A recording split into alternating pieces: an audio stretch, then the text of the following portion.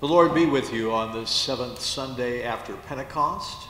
I'm Ken Schurb from the district office. Delighted to be with you today for church and Bible class. I have no particular announcements to make here before the service begins, so let's begin with that opening hymn.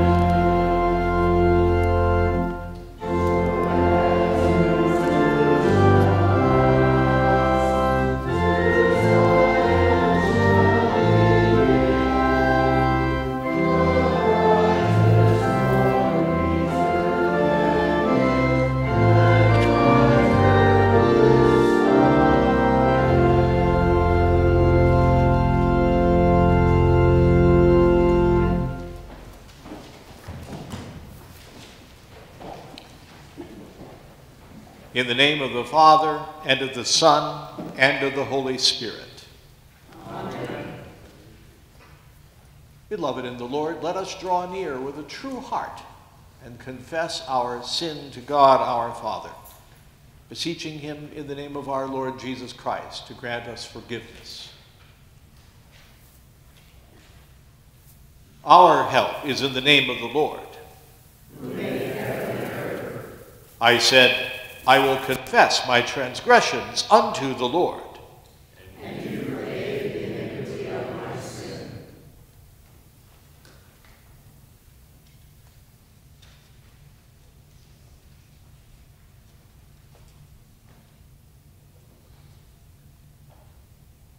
O Almighty God, merciful Father, I, a poor miserable sinner, confess unto you all my sins and iniquities, with which I have ever offended you, and justly deserved your temporal and eternal punishment.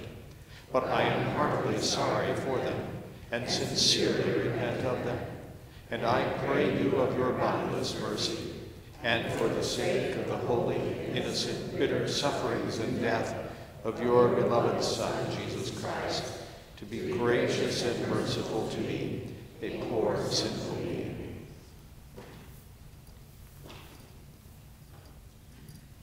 Upon this your confession, I, by virtue of my office as a called and ordained servant of the word, announce the grace of God to all of you.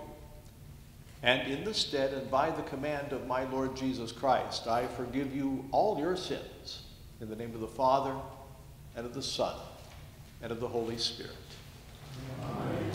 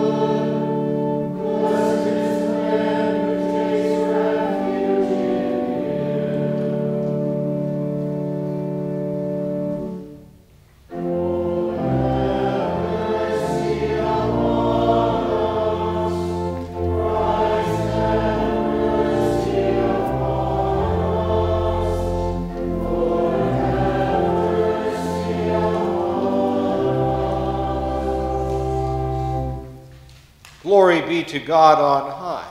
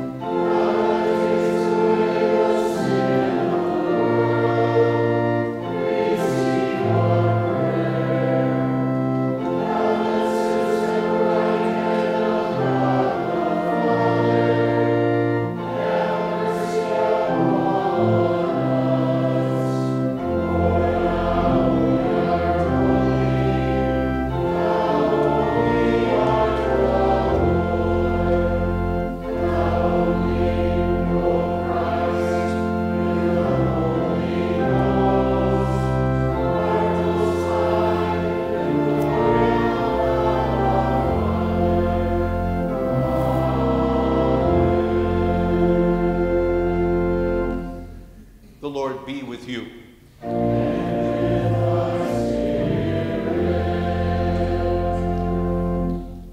Let us pray. O God, your almighty power is made known chiefly in showing mercy. Grant us the fullness of your grace, that we may be called to repentance and made partakers of your heavenly treasures. Through your Son, Jesus Christ our Lord, who lives and reigns with you and the Holy Spirit, one God, now and forever.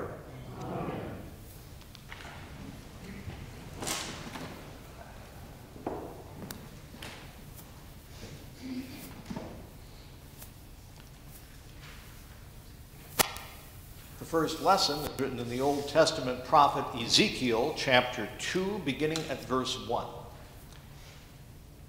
He said to me, Son of man, stand on your feet and I will speak with you. And as he spoke to me, the Spirit entered into me and set me on my feet. And I heard him speaking to me, and he said to me, Son of man, I send you to the people of Israel, to nations of rebels who have rebelled against me. They and their fathers have transgressed against me to this very day. The descendants also are impudent and stubborn. I send you to them, and you shall say to them, Thus says the Lord God. And whether they hear or refuse to hear, for they are a rebellious house, they will know that a prophet has been among them. This is the word of the Lord. Thanks be to God. Psalm 123. To you I lift up my eyes, O you who are enthroned in the heavens. Behold, as the eyes of servants look into the hand of their master, as the eyes of a maidservant into the hand of her mistress, so our eyes look to the Lord our God, till he has mercy upon us. Have mercy upon us, O Lord. Have mercy upon us, for we have had more than enough of contempt. Our soul has had more than enough of the scorn of those who are at ease, of the contempt of the proud. Glory be to the Father, and to the Son, and to the Holy Spirit, as it was in the beginning, is now, and will be forever. Amen. The epistle is written in St. Paul's second letter to the church at Corinth, chapter 12, beginning at verse 1. I must go on boasting, though there is nothing to be gained by it. I will go on to visions and revelations of the Lord. I know a man in Christ who 14 years ago was caught up to the third heaven. Whether in the body or out of the body, I do not know. God knows. And I know that this man was caught up into paradise. Whether in the body or out of the body, I do not know. God knows. And he heard things that cannot be told, which man may not utter. On behalf of this man, I will boast. But on my own behalf, I will not boast, except of my weaknesses. Though, if I should wish to boast, I would not be a fool, for I would be speaking the truth. But I refrain from it, so that no one may think more of me than he sees in me or hears from me. So to keep me from being too elated by the past surpassing greatness of the revelations, a thorn was given me in the flesh, a messenger of Satan, to harass me, to keep me from being too elated. 3 times I pleaded with the Lord about this, that it should leave me. But he said to me, My grace is sufficient for you, for my power is made perfect in weakness. Therefore I will boast all the more gladly of my weaknesses, so that the power of Christ may rest upon me. For the sake of Christ, then, I am content with weaknesses, insults, hardships, persecutions, and calamities. For when I am weak, then I am strong. This is the word of the Lord. Thanks be to God. Alleluia.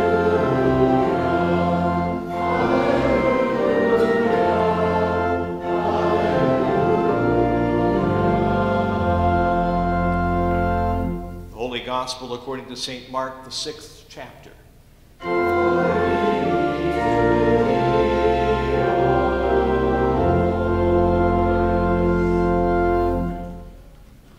Jesus went away from there and came to his hometown, and his disciples followed him. And on the Sabbath he began to teach in the synagogue. And many who heard him were astonished, saying, "Where did this man get these things? What is the wisdom given to him? How are such mighty works done by his hands? Is not this the carpenter, the son of Mary, and the brother of James and Joseph and Judas and Simon? Are not his sisters here with us?" And they took offense at him. Jesus said to them, "A prophet is not without honor, except in his hometown, and among his relatives, and in his own household." And he could do no mighty work there, except that he laid his hands on a few sick people and healed them. And he marveled because of their unbelief. And he went among the villages, teaching. And he called the 12 and began to send them out 2 by 2, and gave them authority over the unclean spirits. He charged them to take nothing for their journey except a staff, no bread, no bag, no money in their belts, but to wear sandals, and not put on 2 tunics. And he said to them, "Whenever you enter a house, stay there until you depart from there. And if any place will not receive you and will not listen to you, when you leave, shake off the dust that is on your feet as a testimony against them." So they went out and proclaimed that people should repent. And they cast out many demons and anointed with oil many who were sick and healed them. This is the gospel of the Lord.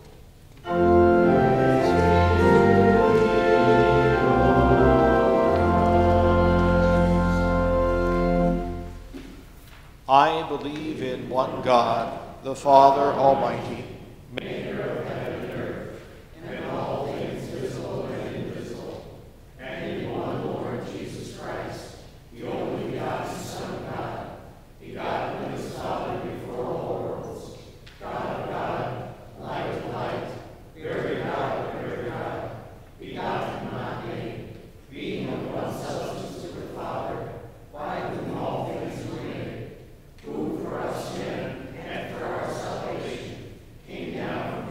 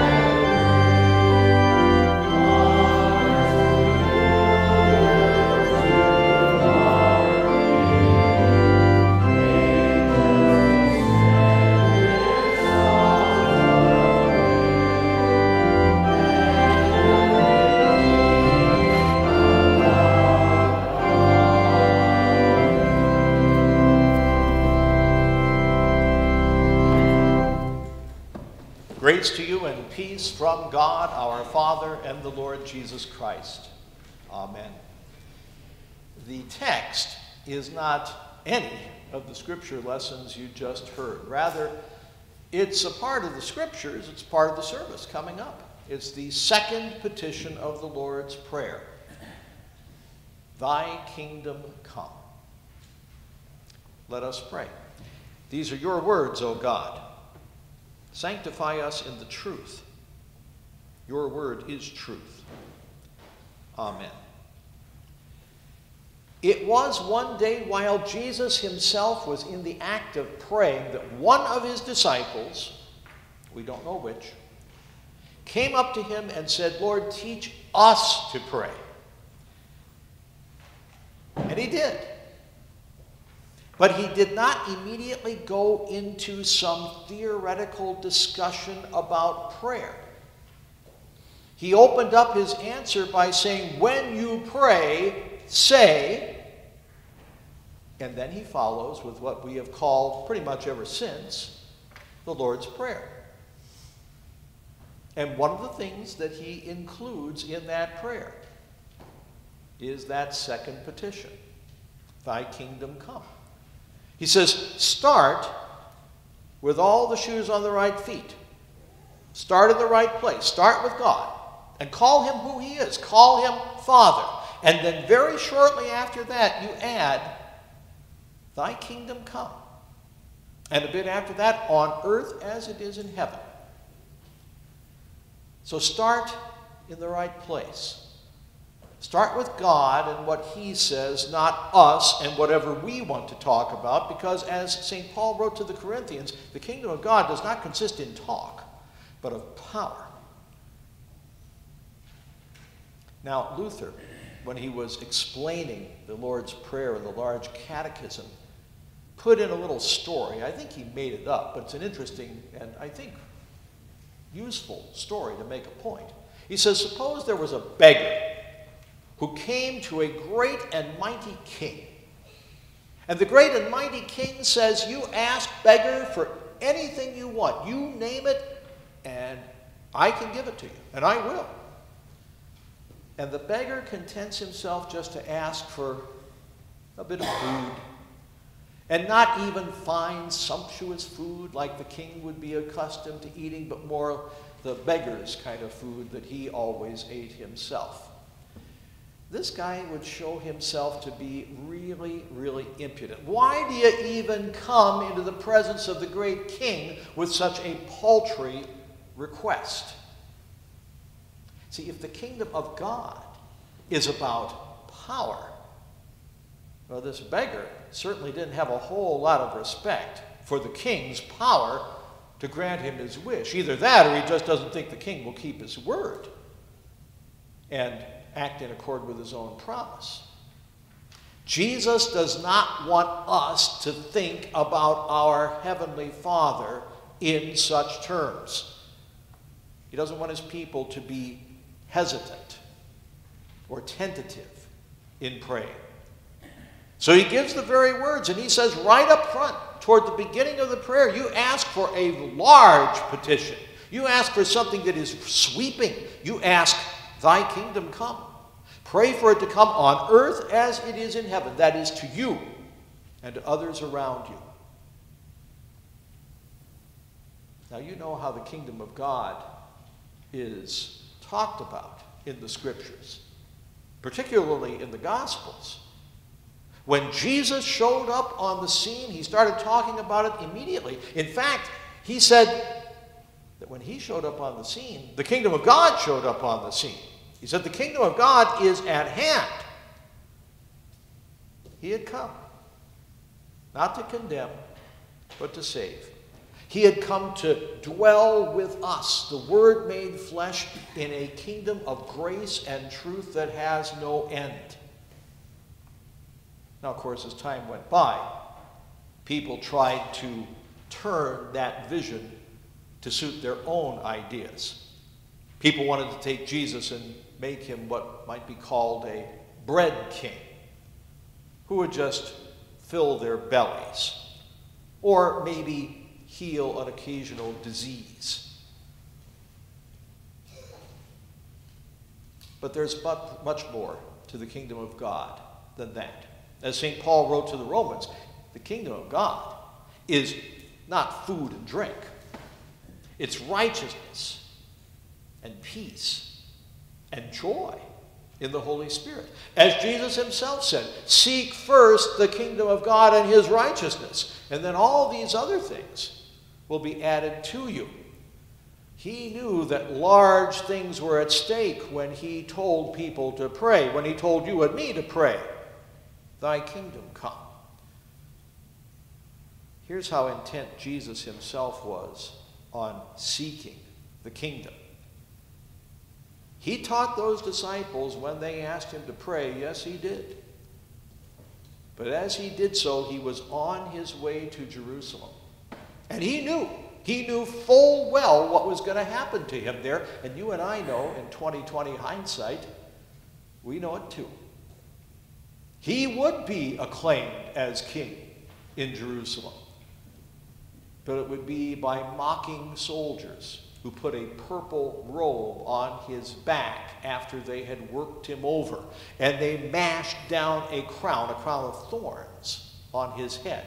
And at length they hung him on a cross that had the title above, Jesus of Nazareth, the King of the Jews. Here he is really recognized as king. And although everybody participating in all those recognitions may have meant it as a mockery, it was absolutely true. He was the king, doing whatever he had to do in order to secure the kingdom, in order to seek and to save that which was lost. Prayer leads to action, or else it's hypocrisy. Our Lord was no hypocrite.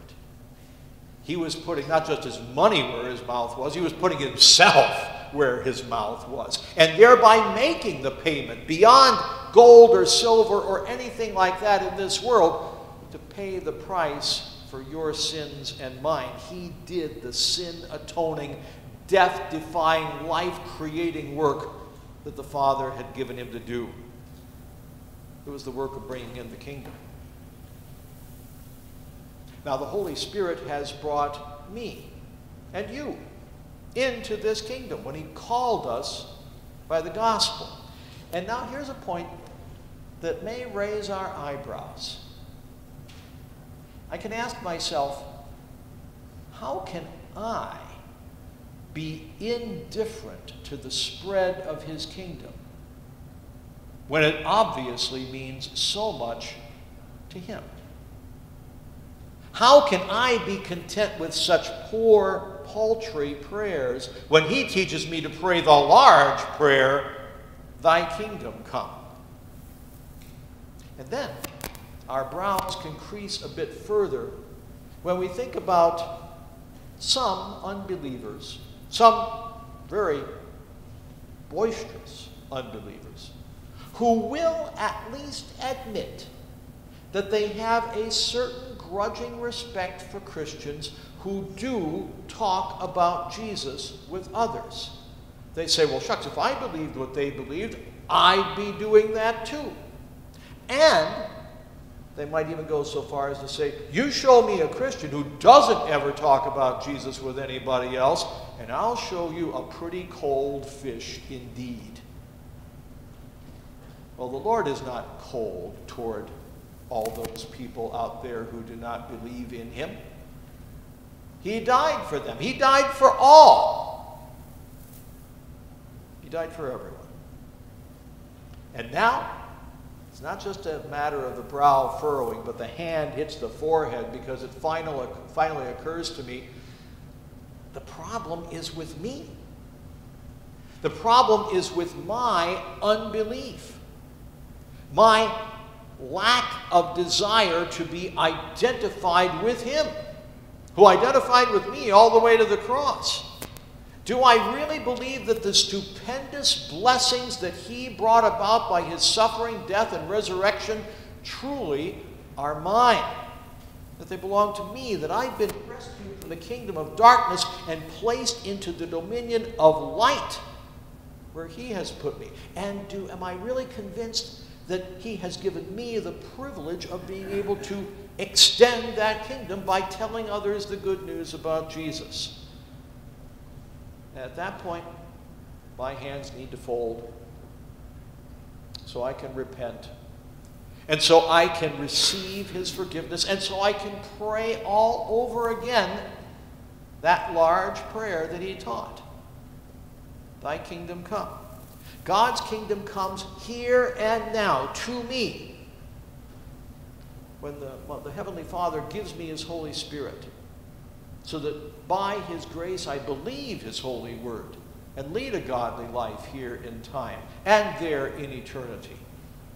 Jesus himself was at pains to assure people that it is the Father's good pleasure to give me, now me, a poor, undeserving sinner who doesn't in any way merit this, to give me the kingdom.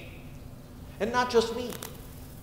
Jesus was not just talking to any one individual when he said that. He said, have no fear, little flock. He's talking to his church. It is the Father's good pleasure to give you the kingdom. That's what the church is, that flock of sheep that hear the voice of the shepherd who loved us and gave himself for us, who laid down his life and took it up again to be our Savior and our friend and our Redeemer. Never underestimate the church. As many weaknesses, as many offenses, as many downright sins as it shows in this world, it is, like we sang in the first hymn, the place of God's abode. It is the realization of the kingdom. And it's also God's instrument for extending the kingdom to still other people. No Christian is in this alone. We go out into the world shoulder to shoulder with our fellow saints, and, most important, we have with us the Lord, who is the Alpha and the Omega, Christ himself, who wins the victory. Now, you know how it goes. Sunday, after preaching the gospel from the pulpit here, your pastor goes over to the altar. This kind of thing will happen again this morning, and leads the people of God in prayer. And one of those requests laid before the throne of grace is what Jesus taught us to pray. Thy kingdom come. And we pray in this petition, among other things, that the kingdom may come to those who are not yet in it. So, if for some reason you are here even though you do not believe in Jesus as your Savior, I can tell you that there is absolutely no accident about that. It's not a mistake. You may feel like you were kind of dragged here by somebody else. But let me tell you the real reason why you were here. It's because this congregation has been praying. It's been praying for years. Thy kingdom come. And by the way, if you'd like to talk with me a little bit more about Jesus after church, I'd be happy to do that. And as for you who do believe in Christ as your Savior by the power of the Holy Spirit and pray that prayer, thy kingdom come, watch out. Watch all the situations, all the opportunities that the Lord is going to give you to give a reason for the hope that is in you. Now we keep on praying this prayer. And as we do, we can look around us and we can get discouraged. Because we can see how in place after place, congregation after congregation, just in our own synod, let alone anywhere else, can get smaller and smaller and smaller. That can be disappointing. And there's no reason in the world why we should not pray for this congregation, other congregations, pray for the entire synod. But let me tell you, when we pray in the Lord's Prayer, thy kingdom come, we're asking for something even larger, even grander than simply to pray for our synod or any particular congregation in the synod. We're praying for God's whole movement, his kingdom, his rule and reign in grace in the hearts of people all over the world. We're praying for God to include people in that and keep them in that faith until they die and are with him in heaven. And we pray for him to hasten the day when we will be with him in heaven, when Christ will come again and take his people to be with himself, so that, as he said, where I am, there you may be also. At that point, there will be no more need to pray, thy kingdom come, just like there will be no more need to pray, forgive us our trespasses. But there will be endless and exuberant joy over the fact that the kingdom has come and that the trespasses have been forgiven, all by the blood of the Lamb who once was slain. Just think of all those saints crowded around the throne in heaven. There's all kinds of things we can say to God, all kinds of things we'll want to say to him. But according to the book of Revelation, none more powerful than blessing and honor and glory and power be to the one who sits on the throne, the King, and to the Lamb forever and ever. That's the kingdom and glory. And we pray for that too when we pray, thy kingdom come. Ever since Jesus first taught the Lord's Prayer, I suppose people have had a tendency to get stuck on it. And maybe you know what this is like. People will say sometimes, well, I think the Lord's Prayer is fine. I certainly don't have any objection to anything that's there, but I just wonder, it doesn't seem to say what I mean. But you see, learning to pray, really learning to pray, is that you and I learn to mean what the Lord's Prayer says. And one of the things it says is, thy kingdom come. So pray that prayer. Pray for Christ to come again and take us out of this vale of tears to himself in heaven. Pray for him to come to you now with his word and spirit. Pray for him to come through you to other people who do not know him. And you can get really specific about that. Picture yourself with a pen or a pencil and a pad writing out the names of people you know who need to hear about Jesus. And then include them by name in your prayers. It's really nothing new. It's just you making completely explicit what has been implicit every time you've ever said the words, thy kingdom come. We learn to pray when the Holy Spirit leads us to mean what the Lord's Prayer says. And one of the things it says is, thy kingdom come. We can't really mean it on our own. But when he leads us, when he empowers us, we do mean it. The Holy Spirit leads us to mean it when we say, when we pray, thy kingdom come. And the peace of God, which passes all understanding, will set guard round about your hearts and your thoughts in Christ Jesus. We stand.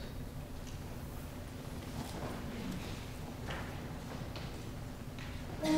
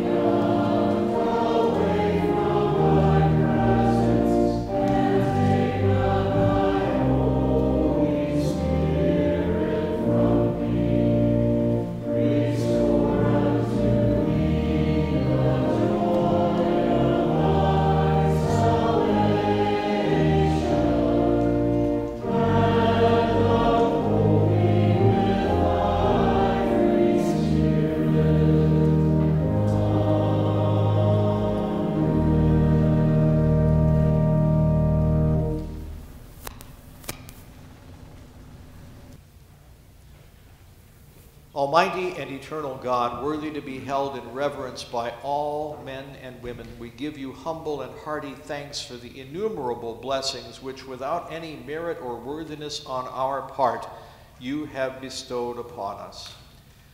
We praise you especially that you have preserved for us your saving word and the holy sacraments. And we ask you, O Lord, to grant and preserve to your holy church throughout the world purity of doctrine and faithful pastors to preach your word with power. Help all who hear the word rightly to understand and truly to believe it. Send laborers into your harvest and open the door of faith to those who do not know you. Thy kingdom come. In mercy, remember the enemies of your church and grant them repentance unto life. Protect and defend your church in all of its troubles and dangers. Strengthen us and all our fellow Christians to set our hope fully on the grace revealed in Christ, and help us to fight the good fight of faith, that in the end we may receive the salvation of our souls. Lord, in your mercy, bestow your grace on all nations of the earth. Bless especially our country and its inhabitants and all who are in authority. We commend to you the care of all our schools and ask you to grant that our children may grow in useful knowledge and Christian virtue and bring forth wholesome fruits of life. Lord, in your mercy, graciously defend us, we pray, from all calamity, by fire and water, war and disease, scarcity and famine.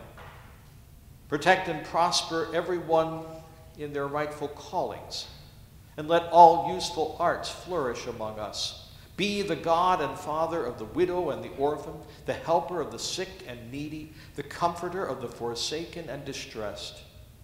Lord, in your mercy. Accept, we ask you, our bodies and souls, our hearts and minds, our talents and powers, together with the offerings we bring, for your praise and service. Lord, in your mercy. Hear us this day as we bring to you the concerns on our hearts.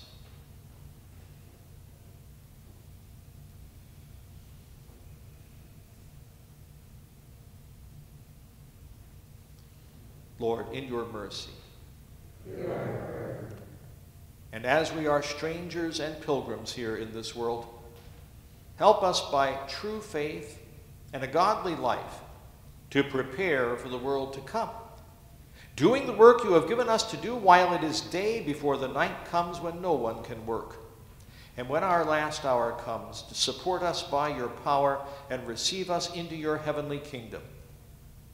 Into your hands we commend all for which we pray, trusting in your mercy, through your Son, Jesus Christ, our Lord, who with you and the Holy Spirit lives and reigns, one God, now and forever. Amen.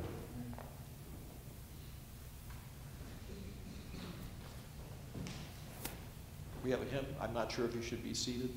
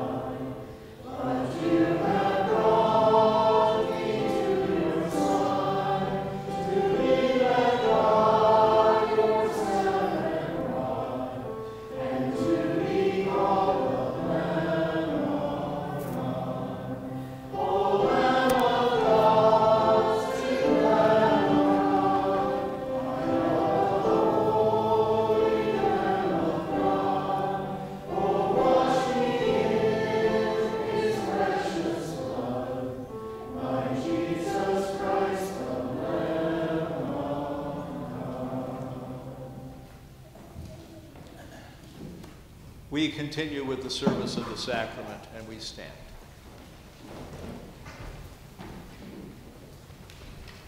The Lord be with you.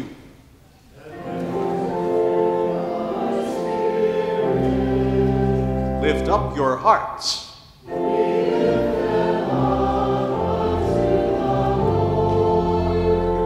Let us give thanks to the Lord our God.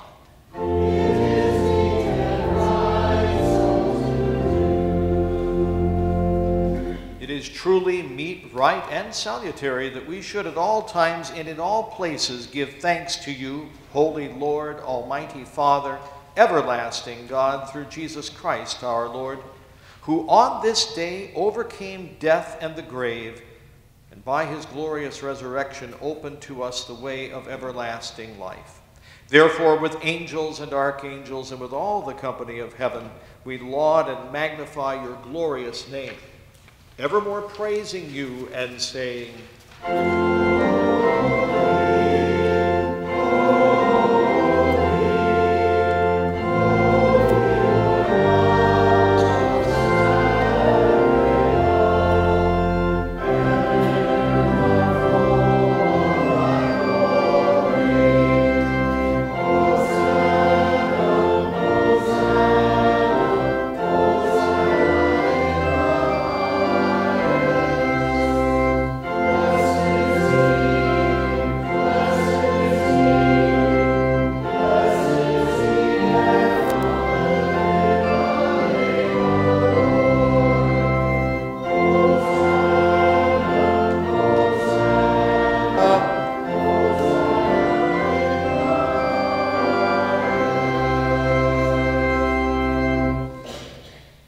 Our Father, who art in heaven, hallowed be thy name.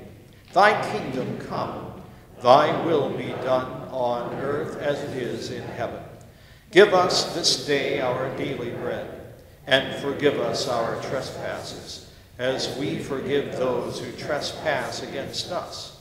And lead us not into temptation, but deliver us from evil. For thine is the kingdom, and the power, and the glory, forever and ever. Amen. Our Lord Jesus Christ, on the night when he was betrayed, took bread. And when he had given thanks, he broke it and gave it to the disciples, saying, "Take, eat. This is my body, which is given for you. This do in remembrance of me."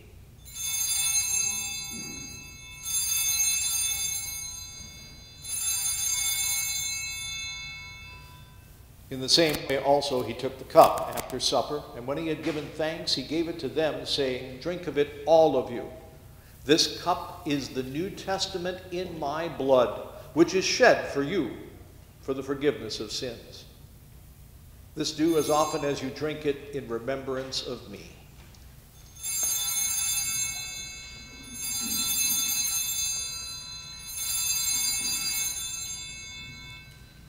The peace of the Lord be with you always.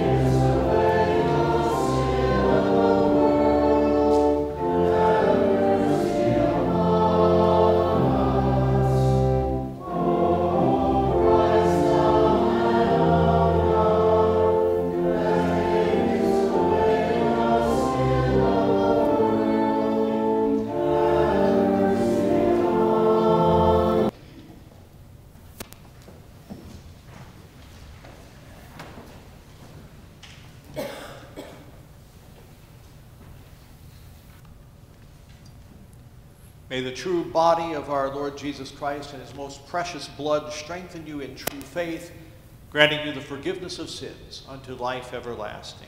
Depart in peace. Amen. Let's just go on with the thanksgiving. Oh, give thanks unto the Lord, for he is good.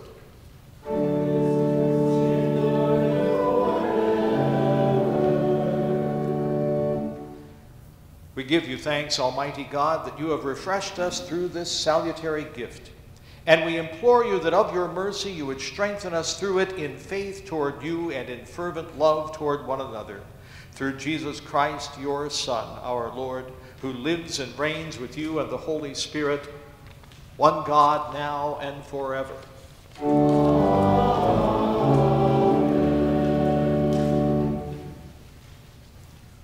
The Lord be with you.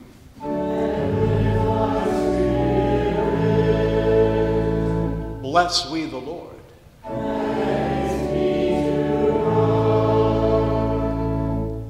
The Lord bless you and keep you. The Lord make his face to shine upon you and be gracious unto you. The Lord lift up his countenance upon you and give you peace. Amen.